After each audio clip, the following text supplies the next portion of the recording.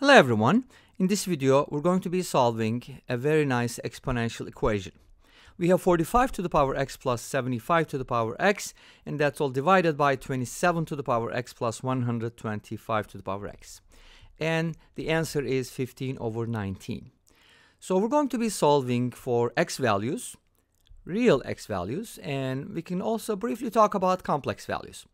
So to be able to solve this equation, I want you to notice, first of all, that 45 is made up of 5 times 9, 75 is 3 times 25, 27 is 3 to the third power, and 125 is 5 to the third power. So in other words, I'm talking about the prime factorization of these numbers, and what they have in common is they're made up of 3's and 5's. When I say that, 27, does it have a 5? Yes, it does have 5 to the power 0. So let's go ahead and consider each of these numbers, and let's write them like 45 is 5 times 9, so I can write it as 3 to the second times 5. And then 75 is 3 to the first times 5 to the second. And then 27 is 3 to the third. And 125 is 5 to the third power. As you can see, 3 and 5 are the only primes that we have to worry about. This tells us that we can use substitution. And substitution, as you know, is very powerful. And since we have x as exponent, let's go ahead and set 3 to the power x equal to a and 5 to the power x equal to b. Okay? Now, what happens to 45 to the power x? Think about it.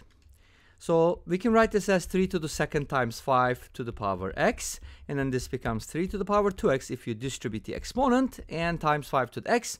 And since 3 to the x is a, this is basically a squared times b. Make sense? So we can basically do that, and we don't have to repeat this process because we hopefully know what that's going to look like. So 45x is going to look like this.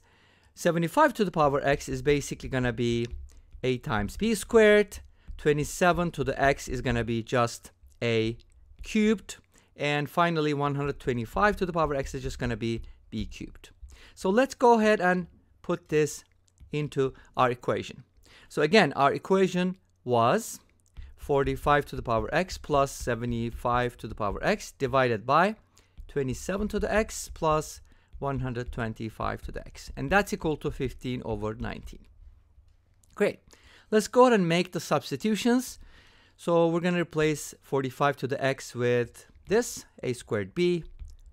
And then 75 is going to be ab squared. And at the bottom, we're going to have a cubed plus b cubed, which should remind you what? Sum of two cubes. Yes, that's right.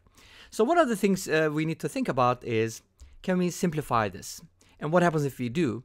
Are we losing any roots? Because anytime you have an equation and you cancel out some factors, you have to be careful because you could be losing some solutions. It's basically the opposite of introducing extraneous solutions. Anyways, so we can go ahead and factor out an a plus b, and then at the bottom, sum of two cubes gives us the following, and this is equal to 15 over 19. What do you notice? A plus b is a common factor, so I'm going to do the following. I'm going to assume that a plus b does not equal 0 and simplify this. And then I'm going to consider the case where a plus b is 0, and we'll look at it. So let's go ahead and cancel these out. Remember, a plus b does not equal 0. And from here, we get something like this. Let's cross multiply. We get 15a squared minus 15ab plus 15b squared equals 19ab.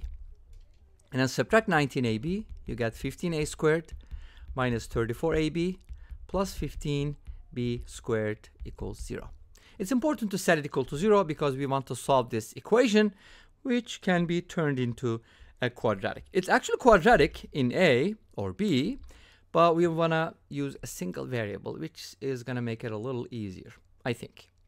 Anyways, so let's go ahead and do this. Divide everything by b squared, and you'll see in a little bit why. We've done this before. This is going to become 1, and then b goes into b squared, b times. So these two are going to cancel out. And from here, we're going to get a squared over b squared. So this kind of turns into a quadratic in a over b, which we can substitute again and solve. So let's go ahead and set a over b equal to something. How about t? So a is equal to bt, in other words. So let's go ahead and do that. We get 15t squared minus 34t plus 15 equals 0. So this is a quadratic equation, and I can definitely use the quadratic formula, or you can use the x method and factor this using x method. How does the x method work? So here's how the x method works. You basically multiply these two numbers. 15 times 15 is 225. That becomes your product, and your sum is going to be negative 34. So here's your goal. You got to find two numbers such that their product is 225 and their sum is negative 34. Can you find two numbers whose product is 225 and whose sum is negative 34? I think you can. I'm thinking about negative 45 and positive 5. Does that work? I don't think so, right? Because their sum is going to be negative 40. But if you try different options, we can do that. Let's go ahead and take a look at ways we can factor 225. That should give us an idea. 1 times 225. Notability acting up. 1 times 225. I have no idea why this is happening. Okay. So 1 times 225. And then 2 doesn't go, 3 goes, and that will be 3 times 75. And then 4 doesn't go, 5 goes, 5 times 45. And then 6 doesn't go, right? 7 doesn't go, 8 doesn't go, 9 goes. And I think that should be 9 times 25. And yes, this is the one that gives us 34. Have you noticed if you add them up? But we want negative 34, so we're going to use negative 9 and negative 25 as our two numbers. Make sense? Because their sum needs to be negative. So now these two numbers basically give us a way to break down the negative 34. We can write it as minus 90 minus 25t plus 15, and then this becomes factorable by grouping, and then we get the idea. We get the solutions.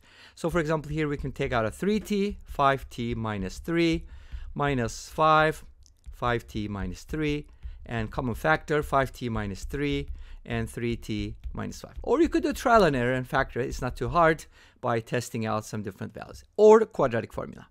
So these are the factors. We get t equals 3 over 5 or t equals 5 over 3. But what is t, right? T is equal to a over b. So we can set it equal to a over b. And this is a over b.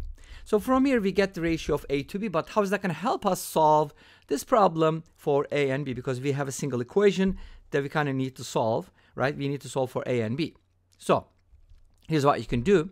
You can go ahead and replace a with 3k and b with 5k and pretty much do the same thing, and that should give you the solution, right? Okay. So, but what is a and what is b? Let's think about it for a minute, right? A is 3 to the x and b is 5 to the x. So when I don't think I'm going to need this. So when I say a over b, when t is equal to 3 over 5, that means a over b is equal to 3 over 5, which is 3 to the x over 5 to the x. When this is established, that means x is equal to 1. Easy, right? Or if t is equal to a over b, and that's equal to 5 over 3, and that is 3 over x, 3 to the x divided by 5 to the x. This basically means that 3 over 5 to the x equals 5 over 3, which is the reciprocal of 3 over 5. So I have to use a negative 1, but this means that t is equal to negative 1. Okay? I mean x is equal to negative 1. Sorry about that. So x is negative 1 or 1, and basically that brings us to the end of this video. But before that, let's talk about how or why a plus b cannot be 0, or should it be 0? Could it be 0? What is a and what is b? We have 3 to the x plus 5 to the x. Can that be 0? Not for real values of x. But what happens if x is complex? So is it possible to get something like 5 to the x equals negative 3 to the x when x is a complex number? And you can kind of explore it this way. You can kind of divide by this and set it equal to negative 1. And then you can start complexifying this by writing this as e to the power I times pi plus 2 pi n, and then just go ahead and take some logs and so on and so forth, and that should give you some solutions. All right? And this brings us to the graph, which is intersected at 2 points. As you can see here, x equals 1 and x equals -1 are the real solutions to this equation. And this brings us to the end of this video. Thank you for watching. I hope you enjoyed it. Please let me know. Don't forget to comment, like, and subscribe. I'll see you next time with another video. Until then, be safe, take care, and bye-bye.